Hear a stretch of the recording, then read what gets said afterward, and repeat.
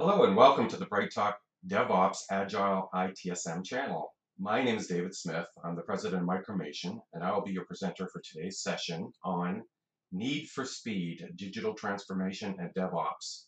And the question is really, is DevOps the curse or the cure for digital transformation's insatiable need for speed?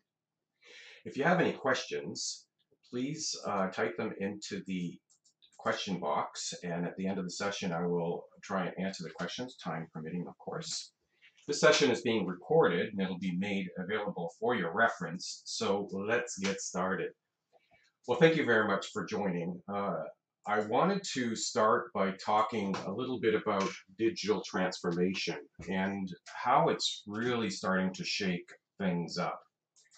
And what I wanted to do is kind of talk about my observation from what I've seen happen over, I'm going to start like 20 years ago. I've been in management consulting practices for quite some time now, and back in the 2000 timeframe, we all remember the dot-com boom bust event that happened back then.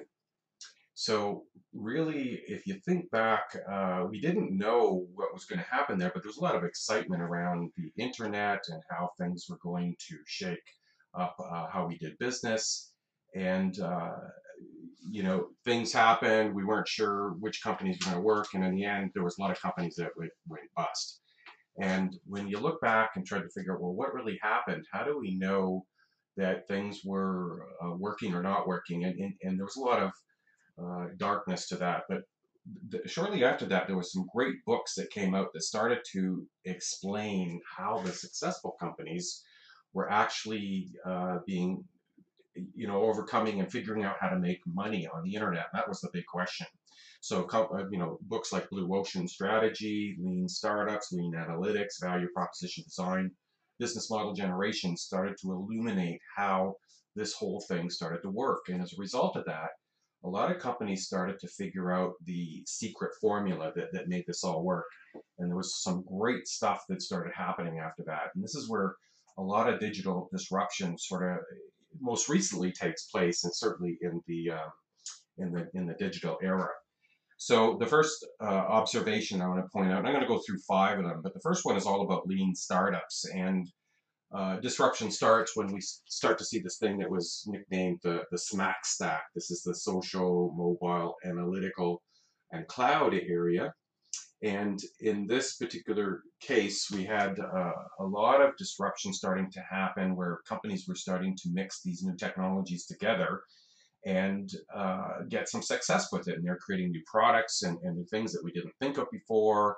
And again, using these strategies from like Blue Oceans and lead startups. And then along comes another wave of things. And this is like more recently in the last 5 or 7 years. And that's with now the immense computing power, things like robotics and AI and digital twin and blockchain are some very profound different changes. And it's really the combination of these things that when you mix them together and start to create new ideas and new thinkings, this is where the real transformation is able to take place. And there's some great stories of which a lot of you have heard these, and here's just some names that we all know of. But the one that I'm going to focus on too, and just to give an illustrative example, if you go back and think of Netflix, and back in 1997, they kind of started their business model, and they were competing against a company called Blockbuster. It was all about renting videos, and this was a new way to get entertainment that was competing against the cinemas. And so Blockbuster was a bricks and mortar company. It had a lot of buildings, thousands of them across North America.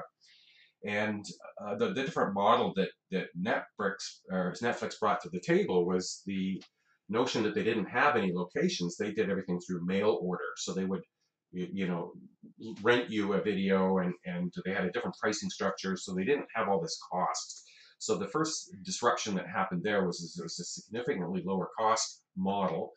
And I don't know if you recall, but Blockbuster's strategy was if you didn't have the videos back by a certain time frame, you'd get penalized, and that went away with Netflix's model. They didn't penalize you, so there was a more better user experience there.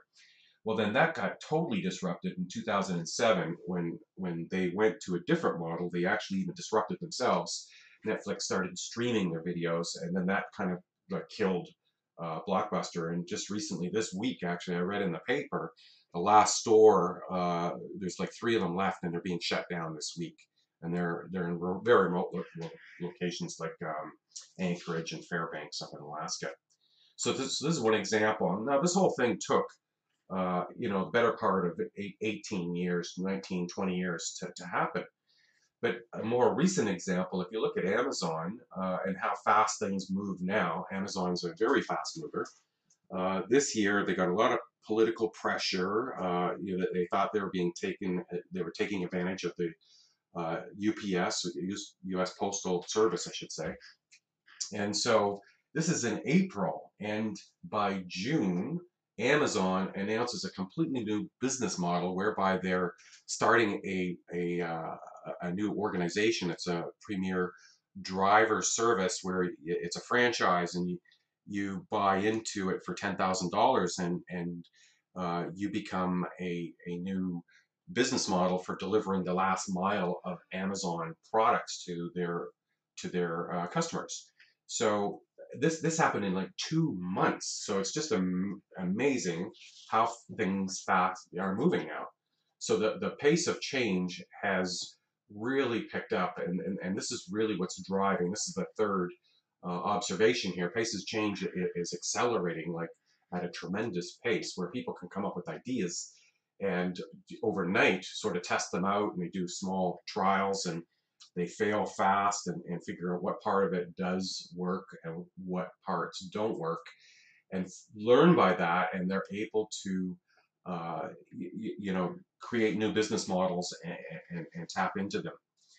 And so that continues on to the fourth area, and that's there's been another kind of big shift in the last 10 or 12 years, and it's all about shareholder value and the corporations. And first and foremost, the most important thing that corporations look at is increasing shareholder value, and if even that means cutting costs and reducing resources, they're prepared to do that. So there's been a lot of pressure to do more with less, and they're trying to force these situations by using technology and leveraging it. So you're still expected to, deal with the change, put out the daily fires, and take on more work, manage more change, and at the same time deal with risk and all of this. So there's very much a lot of pressure on people, particularly having to do more and trying to figure out how or what not to do, or by removing waste. So this is another area where we're working with a scarcity of resources, trying to take on a lot more work. And then the last observation that I wanted to share with you before I get into the DevOps piece is the need for quality. Social systems, social media in particular, is so good now at sharing with everybody how well we perform. So reviews and likes and ways that you can get classified as for how well did the last experience go with your customers. It's all out there. It's in front of everyone. So this really makes it important to make sure that you do a great job, because you're going to be rated. And typically what happens is that human nature is that people like to talk more about negative things than positive things. And there's an old rule of five that says it's 5 times more likely that somebody's going to share a negative experience than a positive one. So you need to really figure out how to drive quality and perfection so that you get way more positive reviews than negative reviews. And people use this now faithfully to go in and assess, how likely they are to use your products and services. So it's extremely important to make sure you've got good quality controls in place. So, you're probably asking, well, what's this got to do with DevOps, and why should I even care about this? Well, here's what it's coming down to. You should really care because the whole marketplace is going undergoing a dramatic shift and change, and there's going to be a lot of jobs that traditionally we are familiar with that are they're going to go away. And things like robotics and software and artificial intelligence is going to make that possible. Now, it's not going to happen overnight, but it is happening. We're seeing it. It's there. So there's all kinds of jobs that potentially could replace people doing educational, management, accommodation, food services, manufacturing. And then there's a huge list of things that robotics potentially could take over, not just making cars. They're in our homes now and household and all over the place. So a lot of this is now happening as we speak, and so this is why we need to pay attention and we need to prepare ourselves because there's going to be a lot of lot more disruption coming our way. So this comes down to how is this affecting DevOps and what's the connection here? Well, that's really I think DevOps is part of what makes this even possible. So I want to explain, first of all, what the value proposition is of digital transformation. And it starts with the customer. Obviously, on the right-hand side, we've got the customer. Customer's king. They kind of have things that they need and want and outcomes that they desire, and they create the demand. And then on the left side of the equation, we've got the providers, the people that supply, the value. And in the middle is kind of the business model that makes it all work. In the center, there is the value stream, which is the things that we do to provide the outcomes and or the products and services that we deliver to our customers. And then there's other dimensions that are at play. So depending on how attractive they are, will create how much pull there is or demand customers will want of our product. So the more attractive or more interesting or unique that we make them, then there's going to be a lot more people wanting to consume those products. So new things coming to the marketplace create a lot of pull. This creates opportunities to get revenue. So if there's a lot of pull and it provides a lot of value, then we're probably able to charge a little bit more for those services or products that we bring to the marketplace. Conversely, we also need to be mindful of the cost to deliver these products and services, and as well how efficiently we can actually get them out the door or flow them through the system. So these are the four main dimensions that people in trying to improve their business and their value proposition, they focus on. Any one of these buttons you can press on and actually do a better job. So where does digital transformation come into play? Well, there's two big plays that digital transformation allows us to do. One is an optimization play, and this is typically where a lot of organizations spend a time. They're trying to improve their existing offerings and either make them flow faster, deliver them faster, or reduce cost. And this particular area, if you've ever read the Blue Ocean book, the theory behind this is that this is mostly where people compete and play, and this is what they call the red ocean. And this is where a lot of people are competing and fighting for a market position and a battleground and or a market space that they are all competing in. And then there's the other area, and it's the top right-hand quadrant, and this is the disruption area. And this is where we create new and or enhanced offerings. And this is where you take those innovative technologies and you mix them together into new combinations. And mixing them together, what they look to do is find new ways to do things that your other guys don't offer. So a good example is if you can do things without having bricks and mortar or assets or investments in assets, that is a good strategy that a lot of organizations are typically trying to embark on. So you'll notice that the Airbnb and the Ubers, their apps and their solutions, they don't even own the assets. The assets are owned by someone else. So this is very creative and how they disrupted the different areas. So these are the different strategies that are at play, and the faster you can get new ideas to market and keep them flowing ahead of your competitors, gives you a small window of opportunity that you can take a leading position to prosper in that area. So this is where the DevOps becomes very important, because a lot of these new thinkings are based on technologies and getting either new apps out the door or new capabilities out the door. This, just to give you a little history lesson, a brief history on DevOps. It kind of formulated grassroots style back in 2007. Patrick Dubois and a number of us other folks got together and said, you know what, we're constantly battling between the developers and the operations people. Why can't we collaborate together and figure out how to solve some of these issues? And the issues that they were talking about, you know, were things like they were producing products that customers didn't really like, or it took so long to release them and get them out the door that customers weren't quite sure that that's really what they wanted. Sometimes there was a lot of bugs and errors. It was very time consuming, a lot of manual work. It took a lot of effort, and it was very costly to do this. And it's because the teams didn't work well together, and they just didn't have good systems that allowed them to do this at a higher frequency and pace.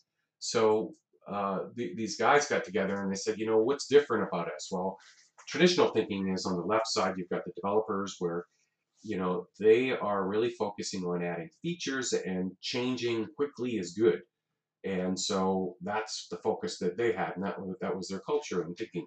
On the right hand side, and this is the conflict, is that operational people like to keep things stable and fast, and change is not good. So that's where they were at odds. And so they were constantly battling back and forth and trying to um, compete against one another. And when they started to look at, well, what are the problems that were plaguing them, it was things that they operated independently. They had a different way of thinking. They were like silos. They had different tool sets, excessive rework, because they throw things over the fence, the proverbial fence, and try things out. It didn't work. It would go back, and so processes were disjointed, and there was a number of factors that just made this very, very difficult to make them work efficiently together. So these guys got together and they formulated sort of a more uh, efficient and fluid process, or a way, a workflow to work together. And this was sort of where DevOps was born. It was born by the people doing it. It's not a product. It's not a specific job title. It's more of an experience, and it came down to that there's a life cycle that they follow, and you start with planning, and then you plan what the customer wants, you develop the code, you build it, you test it, you release it, and then deploy, operate, and monitor it. Now that's a typical kind of flow, but where they made it better is by putting new principles and thinking in place that helped make this much more efficient and effective. And this is where some new organizations started to formulate. They were observing this, and one organization is the DevOps Agile Skills Association, referred to as DASA. DASA, a number of years ago, got together, and they got a number of people from different groups that were pioneering this, and they observed and they documented what is it that these guys are doing that they're actually getting some success. And they came up with 6 key or core principles. And the principles were things like customer-centric actions, create outcomes, end-to-end responsibilities, cross-functional teams, continuous improvement, and automation. And I'll dive a little bit into each of those just to kind of give the context here. So principle number 1 was making sure that everything that you did was for customers, and that it was in the hopes that you're going to create new and inventive things. So that took courage, and to do that, you had to overcome the fear of failure, because often in the past, if you failed, then you'd lose your job. But here, there's a notion that you need to experiment, and so you need to take risk. And risk takers are the ones that invent things. So this is principle number 1: is that you focus with what the customers want, and you take more of an inventive approach to it. The second principle is focusing on with the customer end result in mind. So this meant looking at what is it ultimately that you're trying to do with this end result, and you focus on more of the benefits that the client was trying to achieve. And you did this in a way that you collaborated together to find out what's the most quick method that we could put that together and get brainstorming and creative juices happening. And then in part of doing that, you instilled a new kind of responsibility effort in place where you had end-to-end responsibility. And this is sort of a governance framework where people actually cared about what they did, and they knew what role they played, and they knew how they contributed to the team. So it was a lot of team spirit that was encouraged at getting people to respond at a higher level of performance in a team fashion.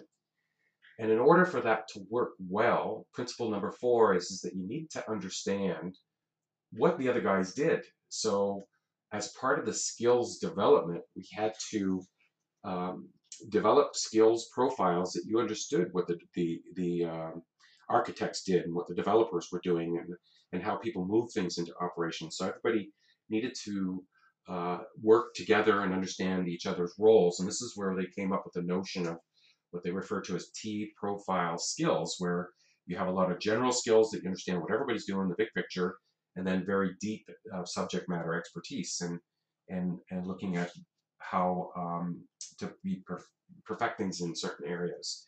So this helped better understand how the teams could work together because they were more empathetic with each other and some of the challenges and, and issues that they had to deal with.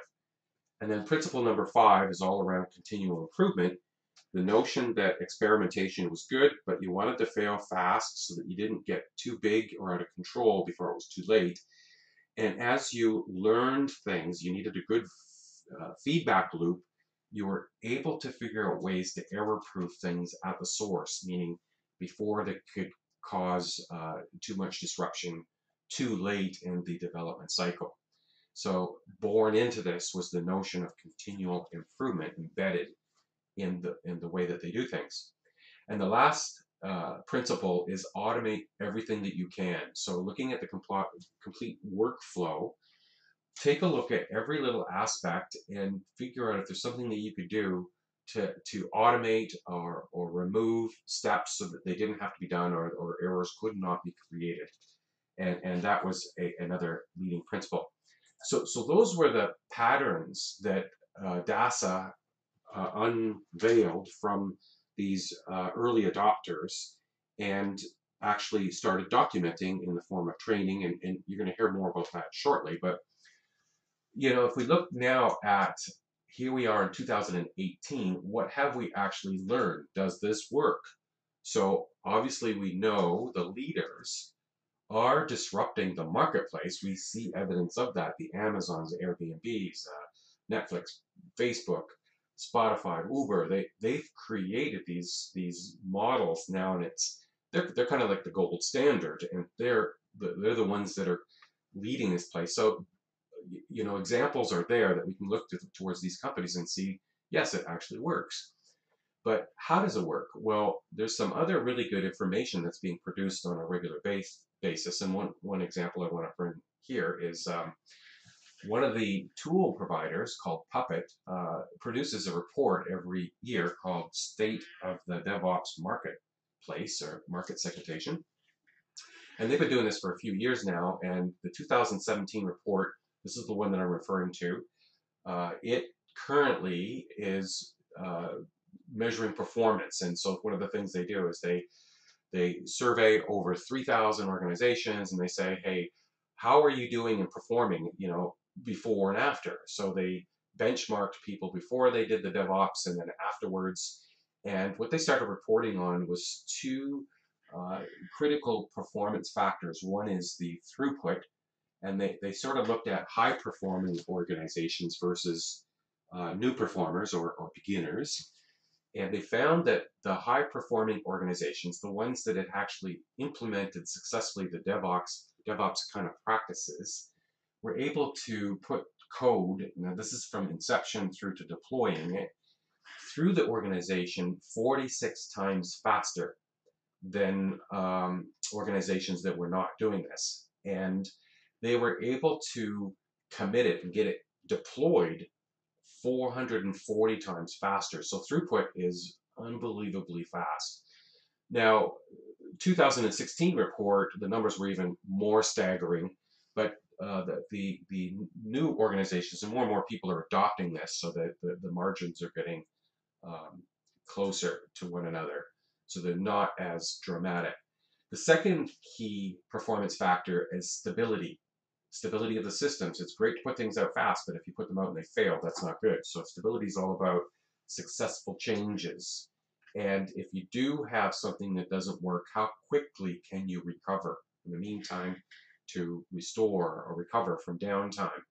So again, if we look at the high performers versus new beginners, high performers are 96 times faster in being able to recover if they do have an issue, and in terms of failed changes, they're 5 times lower in the sense of failed changes. So 5 times lower failed changes in being able to deploy. So this is evidence that this stuff really does work. These are the lessons learned. I'm not going to stop there because there's some other great information by some other organizations. There's another report, 2018. It's called The State of DevOps. It's by Interop. They also did a deeper dive. They not only looked at high-level things, they got really into the weeds and smaller sample size, but they started looking at, well, what's the expected timeline of how quickly you're going to adopt? And what they found was that in 2018, 68% of the organizations have already done it, or they're doing it right now. So this year. So there's a huge tidal wave of new organizations up and running on this. So this is mainstream now. You've got to be on board here.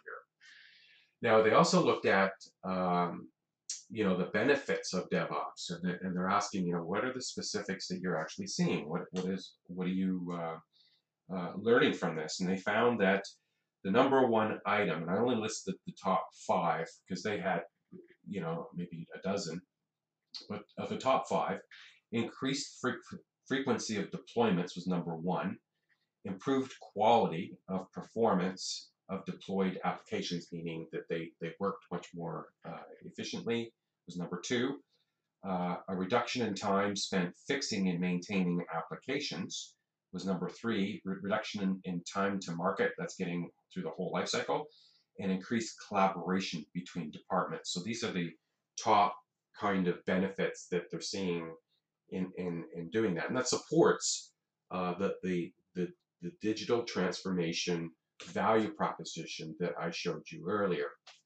They also got into evidence that there is improved application development speed. Of all the companies surveyed, 89% saw either some or some significant improvement to how quickly they were able to get things out the door. And that kind of concludes that particular area. So that's evidence that's out there now. And by the way, I'm going to give you the links to these reports at the end of the presentation here. I've got it that you'll be able to download and use those references.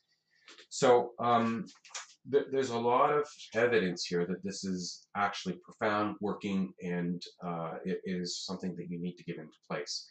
So if you haven't started down this path, this is sort of a roadmap for you to get there quickly. The first part I want to talk about is some of the key disciplines that you need to put in effect. And one is I refer to as the management triad. There's 3 key disciplines that are at play here. There's ITIL, the IT infrastructure library. There's lean IT, or the lean thinking, and agile. It's the 3 of these together that actually help you re-engineer these processes and make them work more harmoniously together from the different teams. And ITIL, I think most people are fairly familiar with this. It's been around for quite some time. It is a library of better practices, and specifically the meat is in the service transition area.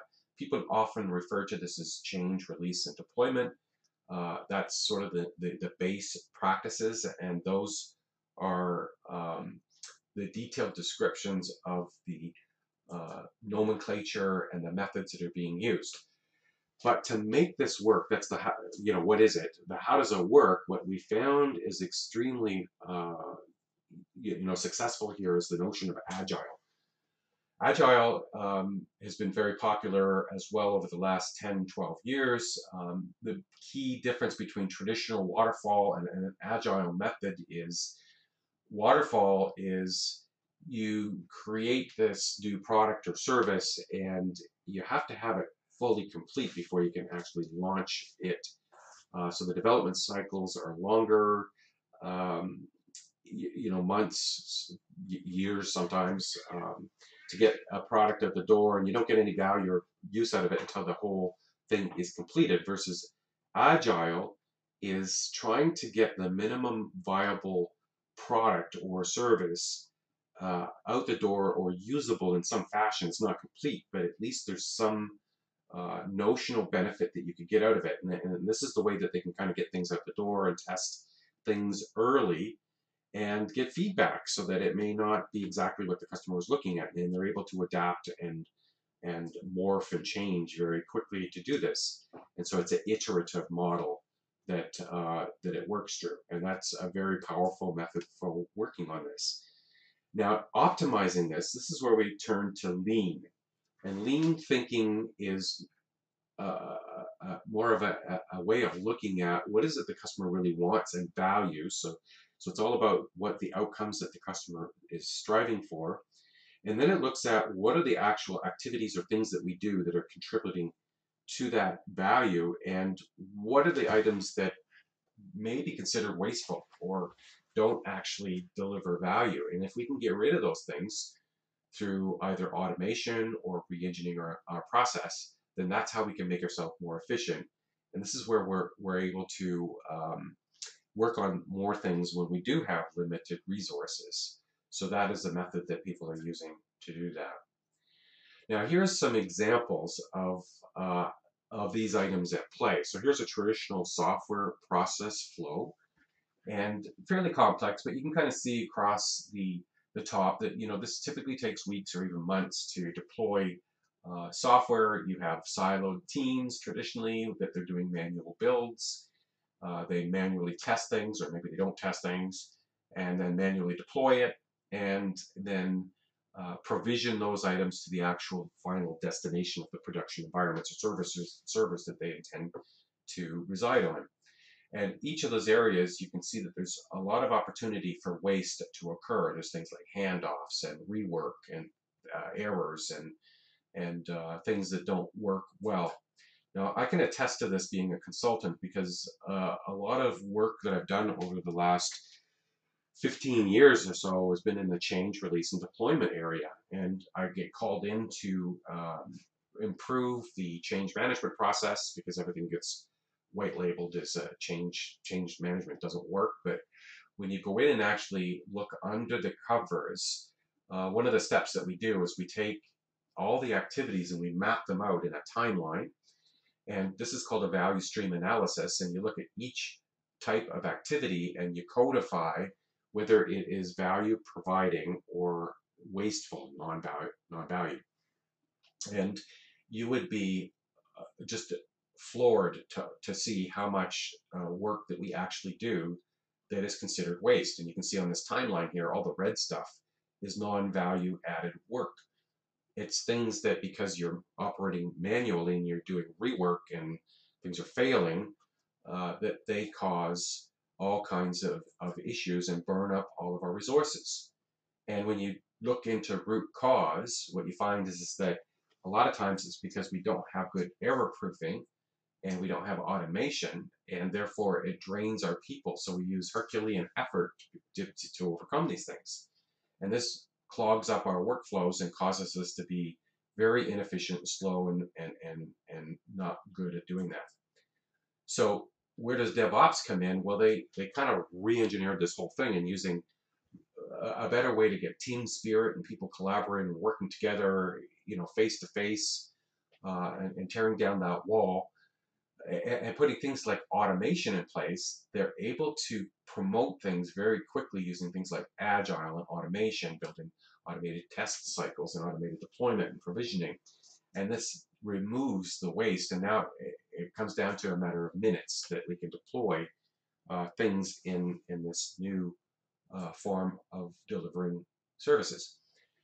So I talked a lot about the people side of it. Now what I'd like to do is switch gears a little bit, talk a little bit about the automation, because this is, I think, where the real focus has been, and a lot of the success. I think we've probably done more work in automation than we have in the process side, but this is the sort of notion behind it.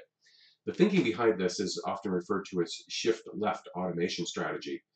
And the thinking is that the more we can actually automate and shift things left, meaning left in the process cycle, getting it more to the front end of the process, the more we're able to error-proof things and get it almost to a self-serve model. So this is the concept to how it actually works. And putting that in place or into real life mode, really what we're striving for is an environment that runs 24/7, and everything is continuous and everything's sitting there running, waiting for you to actually continuously develop something, continuously test it, deploy it, and it goes into these automated loops, and the loops um, go through the sequence and verify that yes, this is ready to promote. We can actually put it into a testing cycle. It goes through a series of automated tests and are able to eventually operate it and deploy it into the production environment and be able to pull it back if we find something that our tests didn't pick up on. So this is highly automated, and how they're actually doing this is there's a tremendous amount of automation tools at companies. These are new startups. This is a good example of new startups that have come up from nowhere, and there's a number of companies that are out there. And here's just a table that I found from a pretty good source.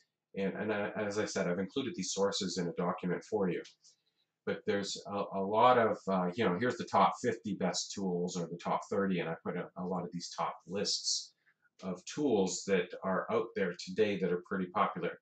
Now, this is a point in time. This thing's changed next week. It'll be different, but that's sort of available to you. Now, if I look at where is this going, how does this work in the orchestration of these tools throughout the life cycle? Just kind of walk you through. In the early parts of the life cycle, when you're planning and coding, Jira, JIT, and another one, which I cannot read its name because this print's too small, but I'll continue down the list. Building and testing, Maven, Gradle, Apache Ant. Then we've got Selenium, JUnit for testing, automated testing, and then integration. There's things like Jenkins, Bamboo, Hudson. And on the deployment side, we've got Docker, Puppet, Vagrant, Chef, SaltStack, Ansible. And finally, on the monitoring side, we've got ElkStack, Splunk, Nagios. Now, these are just some of the tools. There's many, many more. But what's happening is a lot of these tools are now integrating with one another and fully able to communicate and flow things through orchestrate things through the entire process and automate that to make it much more workable. So how to pick up the pace? First thing is that you need to invest in yourself and your team. If you've not gone through any formal type of training, this is sort of the first step, is you need to get up to speed. Great place to start is with DASA's competency framework. There's 5 levels of maturity. The first one starts with the fundamental. It's a 3-day course. You can get this in an e-learning format and or a virtual classroom. I'm going to give you some examples of different classes that you take. There's a practitioner level, and then there's more specialized areas as well. So there's a career path here that you can go through and learn from. So the benefits to this are twofold. One is for you personally and or your teams. it really helps increase your value within your organization. It gives you the ability to help implement these models successfully and better understand how the consumer is thinking and from the business perspective. And this, by learning this, will make you stand out in the marketplace and make you more of a prospect for employment. And I think that's the key thing here is that with all these jobs going down the tubes or things changing so quickly, you want to have a good skills base. This one's going to require good, competent people for some time. And when you look at how much money they can make, it is very attractive. So that is something that you want to get those skills. From an organizational point of view, you kind of have to have this now, this ability, or you're not going to be able to keep up with your competitors. They're going to create something new, a new app's going to show up. If you're a brick and mortar company, you need to respond to that, or at least keep up, or you're in the red ocean and eventually maybe drowning in the ocean. But so it's very important that you get these practices in place and collaborate and get more functionality and capability to your customers more quickly as you can. So how to learn more? I just leave you with some ideas here. DevOps fundamentals. This is the start place, the first one that I showed you. The 3-day course starts with an introduction. It gets into culture and organization. It also talks a lot about the processes, and then it gets into automation and ends up with measurements and improvements. So how to measure this, and you get a practice exam. And then optionally, you can take the exam. The exam is included as part of the fundamental certification, but you've got, I think, upwards of a year to actually go and write it. It is online. And it's a multiple choice questionnaire, and you need to have a passing score of at least 65%. It takes about an hour to perform it. So last but not least, I've included in here a promotional starter kit. I've got a number of white papers. I mentioned a few times these reference links. This is all on a web page that I included attached here to this presentation deck. So you can go and launch on that starter kit and get a bunch of white papers and these links. I've also included 2 examples of certification that you can get: an e-learning, which is a self-paced module that you can sign up anytime, very attractive pricing. And as well, we've set up a virtual class for September. I know we're in the vacation period, but there's a class set up for September timeframe that you could take a look joining us in the future. And then we've got some promotional codes here that if you act in the next month, will get a discount on that. So those are some ways to quickly get you started. Here's the resources. They're also in the starter kit. So these are the links that some of these studies and tools that I've shared with you. And at this point, I'm going to wrap it up here and see if there are any questions. I don't see any other questions. So at this point, I'd like to say thank you very much for joining us and look forward to seeing you in the near future. Bye now.